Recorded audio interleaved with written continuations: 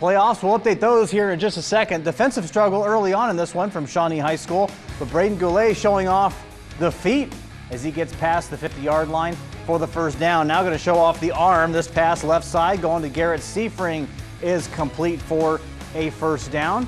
Wapak moving the ball early, but on this run, Shawnee would sniff it out. Luke Cowan getting there for the TFL loss of 5, and that would stall the drive out. So now Shawnee with the football. Tyler Window, screen pass to Keaton Cooper, and Cooper makes a few guys miss.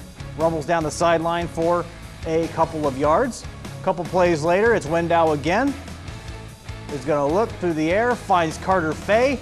Fay with a spin move and getting tackled just outside the 47-yard line. Fast forward to the third quarter, and this pass intercepted, we're in the second quarter still. This pass intercepted, a diving pick by Luke Cowan. Now we'll fast forward to the third quarter. Goulet using the shiftiness. He puts it into the end zone for the touchdown. Wapak's second of 2 touchdowns. They go on to win tonight 15-0. Braden Goulet 151 yards on the ground with a touchdown. Again, this one starts in just about 3 minutes over on WOSN. We take a look at this part of the bracket.